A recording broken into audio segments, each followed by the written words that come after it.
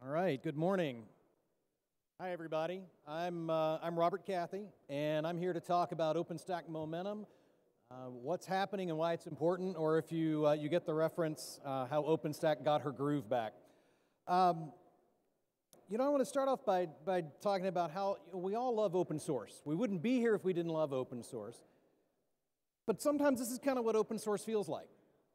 You have an idea, you want to solve a problem, and you want to solve that problem with your friends. You go talk to them, and you share ideas. Maybe you get a pizza, and you invite some friends, sit around the table, pull out a dry erase marker, and come up with a solution. You start getting really excited about that idea, so you take it out to the community, and lo and behold, you find out another group of people with a pizza and a dry erase board have been working on the same problem, and they've come up with a different way to solve it.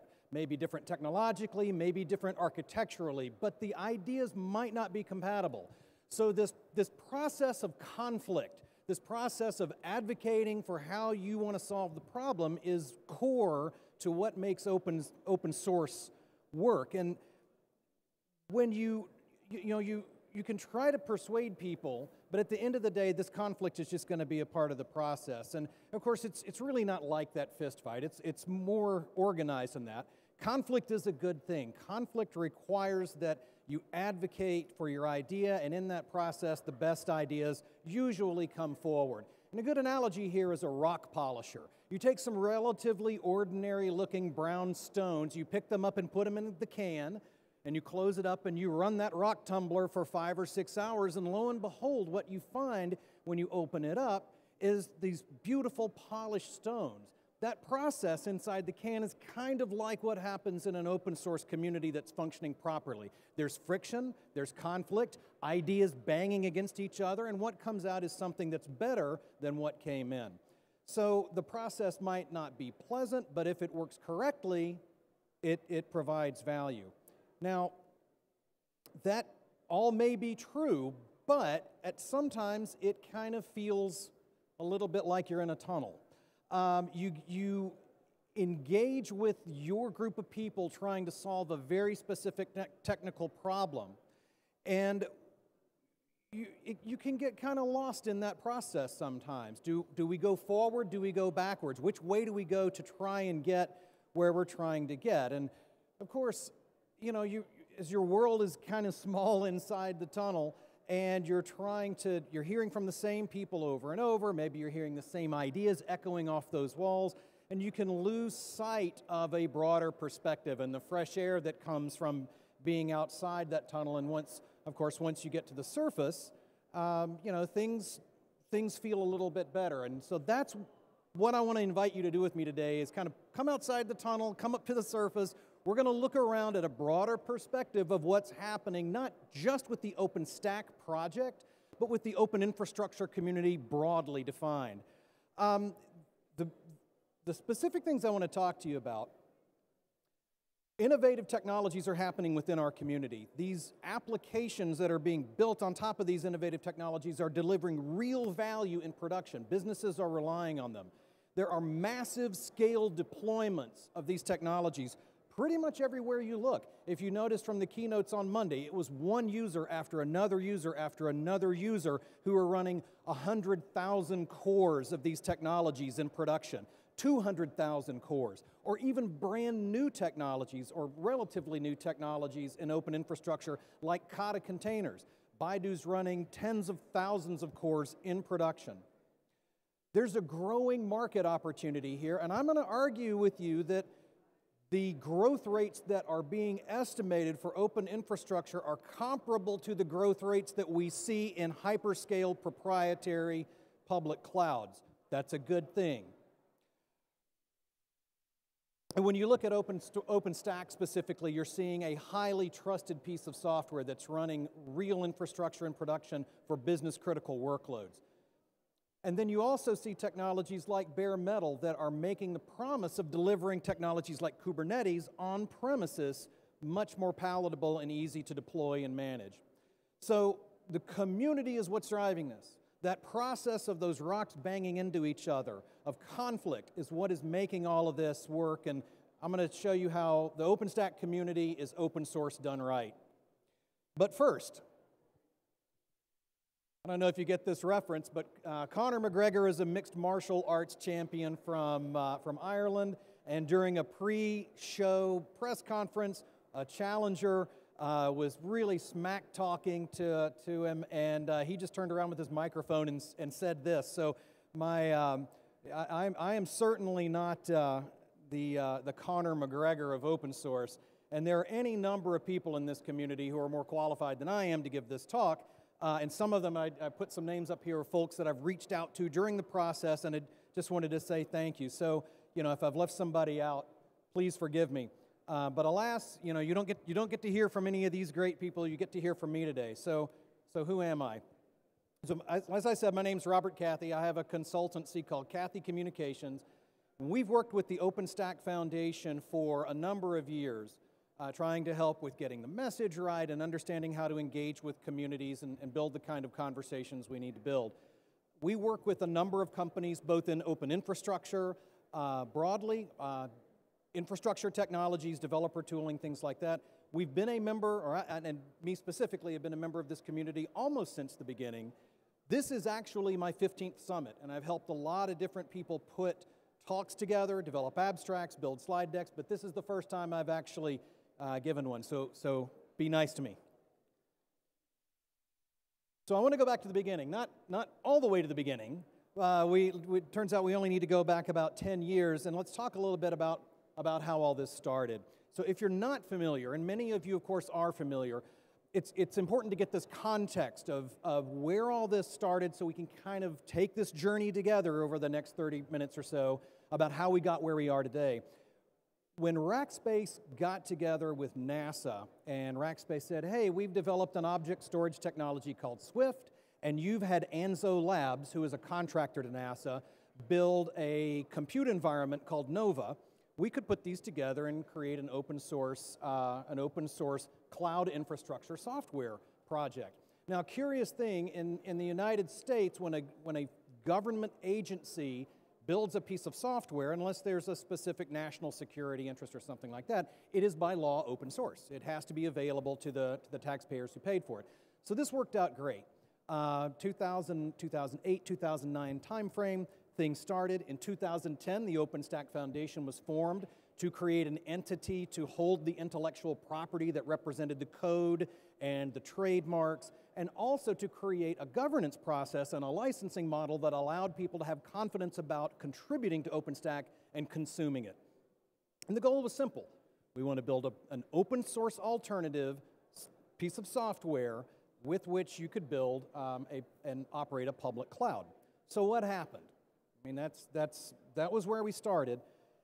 Where did we end up? Well, as we all know, you start out on a journey, and the road has twists and turns, and it winds around corners, and you don't always know when you start out what that road is going to be like. But as you go through the process, as you go down that road with your friends, you discover that sometimes the destination can be more rewarding than maybe you were even thinking when you started. It's going to be different, but it can be more rewarding. And that's what's happened with OpenStack and open infrastructure. It's really important to, as you look over the broad landscape, remember OpenStack is the most widely deployed open source software for building and operating infrastructure clouds. Full stop. 75 public clouds are running OpenStack today. Now, of course, none of them are at the scale that Amazon and Azure and Google are at, but they're out there, and there's very specific reasons why organizations might want to build their public cloud based on OpenStack. But even setting that aside, the private cloud applications and the new applications in Edge and so forth are equally exciting to that. And some of those, you think these are things that we didn't anticipate when OpenStack started out. We weren't thinking about a bare metal provisioning environment and management system. We weren't thinking about GPUs. So these are all things that happened along that journey that have gotten us where we are today. So there's some things we learned in this process as we walk down this road. First thing, and this is really instructive, and it's something that I think a lot of us knew intuitively, but didn't fully appreciate, and it's the fact that just complicated issues create an environment where things can be easily misunderstood. And more specifically there, infrastructure software, we'll talk a little bit about infrastructure software being hard in a moment, but there are a lot of details and complexities that had to be explained to a broader community about how OpenStack worked. And when you're talking about details, you're not talking about big picture. And sometimes that creates challenges, and it did for OpenStack. Another important learning, change does not happen continuously. Change happens fitfully. There are fits and starts. There's go back to square one and start over. It's this, and another thing, change happens asynchronously with other change that's impacting what you're trying to do. These things happen to OpenStack. Another important thing that we learned along the way, value for business happens up the stack. Value is created where the application developer lives. And early on in OpenStack, the model was, well, application developers are going to consume these infrastructure primitives using the APIs in Nova and Swift and Cinder and Glance, and they're going to go build their applications on top of that. Well, then as different abstraction technologies came along and could sit on top of OpenStack or could sit on top of some other infrastructure software, the developer started to move away from the infrastructure. And it's important and instructive to remember that if you're running a business and you're trying to build a product and a service, the value is close to the developer. This is what I was alluding to a moment ago. Infrastructure is hard. People have said throughout time, well, OpenStack is hard. Well, yeah, it is hard, but infrastructure is hard. It doesn't matter who's running it. You can pay someone else to run your infrastructure for you and consume that as a service, or you can learn it and have your own team that will go deploy that for you. You can license a piece of software that can manage your infrastructure for you. You can have a managed service on your own premises. But it doesn't matter who's running it, it's difficult to do. Another important thing that we learned, and I think we knew this intuitively again, but if you look at how Amazon Web Services became successful early on, they did it by having a laser focus on the developer experience. When Amazon launched, you have to remember this, they only had 3 or 4 services. You could get EC2, you could get S3, and maybe 2 or 3 other things. Nobody was seriously running production workloads on early Amazon. They were using it for development and testing environments, and it was great for developers because rather than filling out a ticket with central IT and asking them to go buy a rack of gear and waiting for that to be provisioned and shipped in and then racked and cabled and lay down an operating system, 6 months goes by and you finally have your environment. No more. With Amazon, you take a credit card and in 5 minutes you have what you need in order to go do your work. It fundamentally changed the way developers did their work. And Amazon understood this, and they focused on those developers, not the CIO. And then finally, we really learned that you have to be careful about listening to your own press. Technical reality is seldom reflected by what you hear being said by pundits and thought leaders and subject matter experts, because going back to the beginning, complicated things are easily misunderstood. And if you're talking about details, you're not talking about the big picture. So these are all the things that we learned, but probably most importantly, we learned that community, when it's done right, is a powerful tool for transformation within an open source project. And it can help you take the technical direction and the application directions in places that matter and deliver value for the people in the community. All right, so those were some of the things that we learned along the way in this process. There was a time in OpenStack where OpenStack was the coolest kid in school. Everybody wanted to be OpenStack's friend. And just like it's the case in high school, a lot of the people who wanted to be OpenStack's friends weren't exactly sure why they were there, but they knew that something cool was happening and they wanted to be a part of it. So you saw summit attendance going way up, and you saw media buzz being super positive about OpenStack. But the key thing there is nobody wanted to miss out, even if they weren't sure how they were going to monetize it, how they were going to contribute to it and be a part of it. Now, this is probably familiar to a lot of you. Just show of hands, how many people are familiar with the Gartner hype cycle? Okay, so Gartner put this together to try and simply and graphically explain the process by which new technologies are introduced to a market and then how users interact with those technologies to try to get to the point where they deliver some business value. Now this one I think is maybe last year, and it's just emerging technologies. And so you can see some of the early technologies. These are in the very early stages, and as people get more and more excited about it, the expectations go way up, and then time goes by, and pretty soon people realize, wow, this doesn't work like we thought. And you can see as of last year, Gartner had augmented reality at the bottom of the trough of disillusionment. But then hopefully over time, people keep working on these technologies, and they listen to the people who are consuming them, and it gets to the point where business value is created. So Gartner created this, and you know, it's just like any simplification, it's never really this simple in real life, but it's a good way to think about how technologies are introduced. And OpenStack followed a curve that looks a lot like this. So I want to now talk a little bit about each of those major sections for OpenStack and how we went from OpenStack to open infrastructure and what happened along the way. Now I want to do a disclaimer here and a qualifier. This is just for context. The history of OpenStack is one of those things people like to get beer and argue about, and I would be happy to buy you some beers. The restaurant next door to the Yangtze Hotel has a deal where you can get 100 pints of Kirin for less than 200 RMB. So it works out to about 25 cents per beer.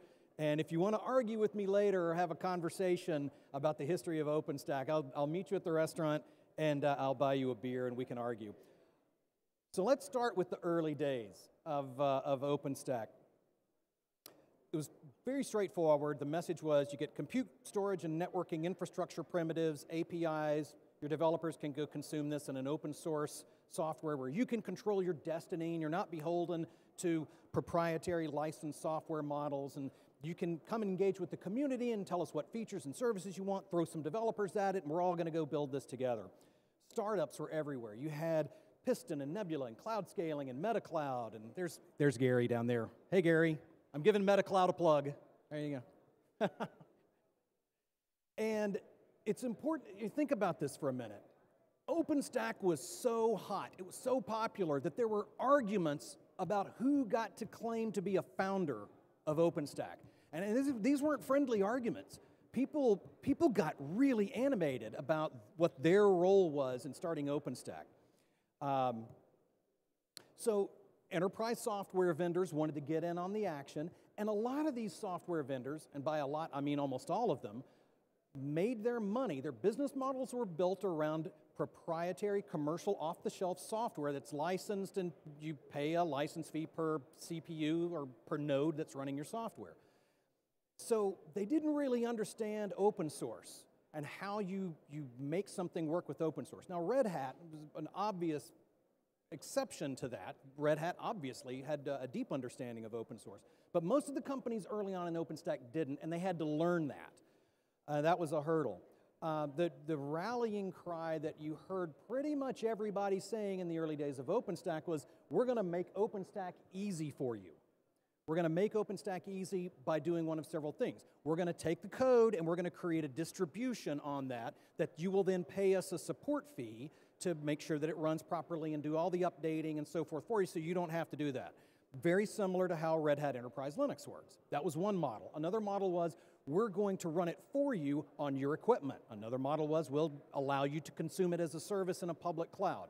So there are lots of different ways, but the consistent message was, we're going to make OpenStack easy. And the other thing that was happening at this time is the community was forming. The community was trying to figure out, how are we going to govern ourselves? How are we going to organize? How are we going to make decisions about which pull requests get merged? Who's going to lead the projects? How are we going to decide who leads the projects? All of that had to be figured out in those early days. So by 2013 to 2015, the hype had really gotten heavy with OpenStack. And at the same time, some of the very real challenges were starting to become evident. We saw big names like Walmart and AT&T and Deutsche Telekom and BMW stepping up to say, we're using this software to solve business problems. That was huge. As these new companies came in and started contributing to the integrated release cycle, two releases per year, as more companies started doing that, that early presence of rack space in the community, while they were still there and doing great work to support the project, by proportionately it was getting smaller. That was a sign of health. Lots of companies participating and helping to build the software. Frustrations were starting to grow, however, over just how challenging it was to deploy and operate and upgrade OpenStack. Now, the community was well aware of these concerns because they were consuming the software, they were using it. So every release cycle, new innovations were being brought into OpenStack to improve that process and improve that experience. So much was happening within the community and so many new projects were being created that we had to answer some fundamental questions about what is and is not OpenStack. If you're not running Swift, if you're not running Nova, is it an OpenStack cloud? So today we don't talk too much about these things because those issues have largely been resolved, but we had to put together a group called DevCore early on to try and deal with that because everybody wanted to say, we're OpenStack. And somebody had to say, well, are you really running OpenStack? Do you get to say that? So we had to deal with that. We also had to deal organizationally with what do we do with all of these projects, and 20 and 30 projects that are now part of OpenStack. How do we organize that? And the compromise that was created was called the Big Tent. And it largely didn't work. It was just too unwieldy. But these were all symptoms of a growing community that had to figure out how to manage itself. Also at this time is when Docker came into the picture. And this is a really interesting example of one of those learnings I mentioned at the beginning about how stay close to the developer because that's where the value is. Well, Docker knew this. And by taking Linux containers and saying we're going to put an orchestration environment around that so that application developers can code on their laptop and push to production much more simply, and you don't have to worry about all those infrastructure primitives, there was a big value proposition there, and Docker took advantage of it. This was also about the time you started to see acquisitions happening in OpenStack. So you had cloud scaling getting bought by EMC, now Dell EMC.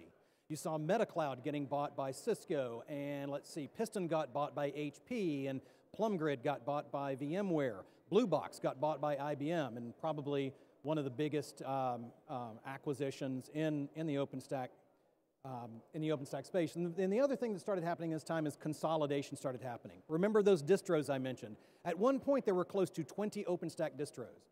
Now by comparison, I think there's something like 80 Kubernetes distros right now. A Kubernetes distro is a fundamentally different animal than an OpenStack distro is. But there were a lot of choices out there. If you were an enterprise and you said, you know, we'd like to do on-premises infrastructure as a service so that our developers can consume it and we want to use OpenStack, you had a lot of choices for how you were going to do that, and those choices confused the market to some extent. This consolidation of people getting out of the distro business got it down to a manageable set. As we turned into 2016 and 17, however, things started to get more complicated for OpenStack. And, you know, as those storm clouds, if you want to call them that, began to collect on the horizon, we knew things were going to get interesting, and we knew that we were going to have to make some choices. We could stay the way we were and let the inevitable happen, or we could adapt. We could try to find a new environment. We could look for new opportunities for what can be done with open infrastructure. All right. So as things started to get more complicated, what's happening? What are some of these gets? Kubernetes got interesting. Kubernetes became something that was so exciting to this open infrastructure broad landscape that people started to say, well, so if I've got Kubernetes, do I need OpenStack? What's the relationship between these two projects? And from a technology standpoint, how do I deploy them and use them together? Of course, Kubernetes is very useful if you're in a public cloud setting where someone else is managing the infrastructure for you. So early on, that was a big challenge that we had to work through. This was also at about the time that proprietary public hyperscale cloud became about more than AWS. This was at the time when Azure started to come onto the scene in a strong way, as well as Google. Enterprise CIOs finally got cloud. They finally started to understand, oh, wait a minute, this isn't just an annoyance, this isn't just a headache for my purchasing department who has to deal with developers using their credit cards to get infrastructure, shadow IT. This is actually a point of differentiation for my company. If I can figure out how to deliver software faster, I can build competitive differentiation that's actually sustainable long term. So CIOs got on board. Pundits got down on private cloud. This was also at about the time that people said everything's moving to public cloud. There's no reason to run your own infrastructure. Why would you do that? That's commodity. Focus your differentiation, focus your engineering talent further up the stack where the application developers live. And this was also the time that the enterprise hardware and software vendors were going to get focused further up the stack and support developer environments and support hyperscale public clouds. All right, so at this point, it was time for OpenStack to get on with it and figure out what was going to happen in the future. We had to make some choices, and we realized that those choices were going to have implications for how people use the software and interacted with the community. But this was a case where the community was going to lead the way. The community was going to make the difference. So we're now getting close to the present day, and last year was when we started to see some really interesting things happening. So these other projects that came into the OpenStack Foundation, these projects were very carefully curated and selected because they played an important role in open infrastructure. Now, with one exception, and that exception is Zool, these three projects, Kata Container, Starling X, and Airship, were new technologies that were contributed to the OpenStack Foundation to solve a specific set of problems. In case you don't know, I'll put in a plug for Zool here. Zool was the continuous integration environment, multi-repo gating, that was built to help us build OpenStack. So the community created Zool as a way to solve a problem that there wasn't a good solution for out there. And what's happened is Zool has become a really great tool for large organizations who are trying to build software globally with big development teams. It's perfect for microservices, the way so many applications are built today. This was also at about the time that the community realized we need to be talking about open infrastructure, not just OpenStack, because there's other technologies that need to be a part of this. And we'll talk about that even more broadly. But these 6 areas were for purposes of just getting organized and focused, were the areas that the community decided to focus on and the foundation. Another thing that happened is the community really embraced the notion of open collaboration, cross-community collaboration. The focus was on the user. The focus was on what do we need this application to do? What do we need these infrastructure services to do to support the applications that are important to my business? And we don't care where the technology comes from. We don't care, we can have arguments about the licensing model. We don't care where they're hosted. We don't care if they're not hosted. We simply want the best technologies. And today, when you come to an open infrastructure summit, you don't just see 5 projects being talked about. You see 30 projects talked about. You see 40 projects talked about. And they get together and figure out how do we integrate these technologies to solve specific problems. The other thing that happened at this time is when OpenStack became more than VMs. So OpenStack started life as a VM. The compute instance you got with OpenStack, Nova, was a VM. And with containers, the notion of running on bare metal is really attractive. Of course, the issue with bare metal, if you're not running in a hosted public cloud environment, the challenge there is you have to really work at it as an infrastructure team to make sure that those bare metal instances you're providing to your developers are secure and fast and reliable. So this was at about the time that the Ironic project finally got to a level of maturity that you could say, I'm going to deploy Ironic, and perhaps you might not deploy any other elements of OpenStack to run your cloud, or to run the compute environment in your cloud. So OpenStack became about more than VMs. And the other thing, the 4 opens really came out as an organizing concept, as a philosophy to say this is how we're going to run our community. When you participate in an open infrastructure community, these 4 opens are going to guide how we do business together, how we interact, what's important to us. So as the calendar turns into 2019, you find that this open infrastructure community is massive. It's global. It's 100,000 plus members across 200 countries and 700 organizations.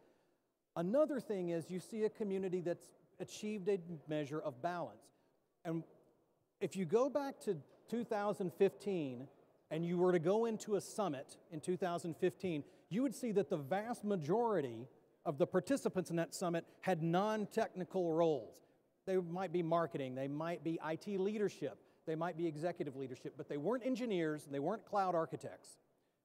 Technical. Today, when you come to a summit, it's just the opposite.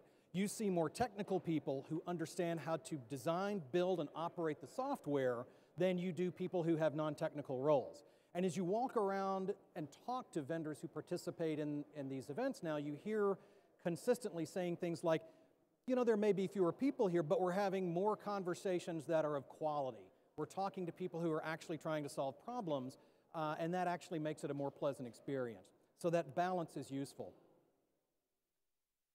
You also can't deny in 2019, open infrastructure means performance. Some of the biggest brands in the world are running software built on open infrastructure technology to support important critical business applications at massive scale. You see a community that is highly engaged. In the last release that pushed last month, the train release for OpenStack, there were more than 25,000 changes accepted. Now, what's important to note here, if you dig into that 25,500 number, you find that about 1/3 of those changes were submitted by people who were new to open infrastructure and new to OpenStack. That's a healthy community because it's not just the same organizations contributing over and over. You have a balance of people who are committed to the software and continuing to improve it, as well as new people coming into the community who are contributing upstream. You see opportunity in open infrastructure. A $7.7 billion market is estimated by 451 Research to be where we're going to be in just a few years. Products and services in OpenStack specifically. And this doesn't count all of open infrastructure. If you add Kubernetes to this, the number almost doubles. Oh, and by the way, let me go back to that for a second. This 30% compound annual growth rate, and that's, again, a 451 Research number, that's similar to, it's in about the same ballpark as you see what Amazon's growth rate, compound annual growth rate looks like now. Now, obviously, it's a much bigger number than $7.7 billion, but if you're looking at growth, opportunity is there. And this is a community that is delivering, consistently landing releases on time with the features and services that the users need in order to go support those business applications that we were talking about earlier. All right. So open infrastructure starts with OpenStack. It all started with the community, and I want to talk a little bit more about that now. Okay, so hang on just a second. I feel like, nope, sorry. All right.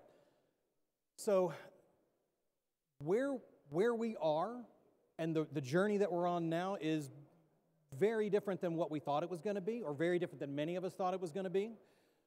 But we have this powerful community that's helping the software adapt and be applied in new ways, in ways that we didn't imagine when we started out 9 years ago. The ability of the projects within open infrastructure to integrate new technologies is key to this. You see a global footprint, and you see very interesting problems being solved at massive scale. These are a couple of places if you want to learn more about the 4 opens, you want to get news updates about OpenStack and open infrastructure, those are some places you go. I hope that you have had a great week here in Shanghai. It's been an awesome summit, and we'll see everybody next June in Vancouver, I hope. Thank you.